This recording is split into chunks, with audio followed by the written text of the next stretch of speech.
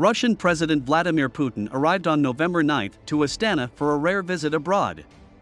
He was welcomed in the airport by the President of Kazakhstan Kassym-Jomart Tokayev. Thursday's visit is Putin's third known trip abroad since the Hague-based International Criminal Court (ICC) issued an arrest warrant in March for the Russian leader on war crime charges, something the Kremlin strongly rejects. Kazakhstan, like China and Kyrgyzstan, the two other countries Putin has visited recently, is not a signatory to the ICC. The ICC, which accused Putin of illegally deporting children from Ukraine, obliges the court's 123 member states to arrest Putin and transfer him to The Hague for trial if he sets foot on their territory. Kazakhstan's Tokayev, a career diplomat, has carefully maintained neutrality in the Russia-West standoff, and welcomed Putin just a week after hosting French President Emmanuel Macron.